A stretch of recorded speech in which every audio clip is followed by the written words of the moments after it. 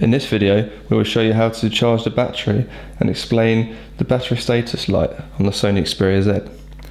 Firstly, to charge the battery, you need to gain access to the micro USB charging port, which is located on the top left edge of the phone. You need to pull the port open with your nail, like so. You can then insert the micro USB charger into the micro USB port. Once inserted, the orange battery status light indicates that the battery is charging. Once this light turns green, the battery is fully charged. If the light is red, this means the battery is low.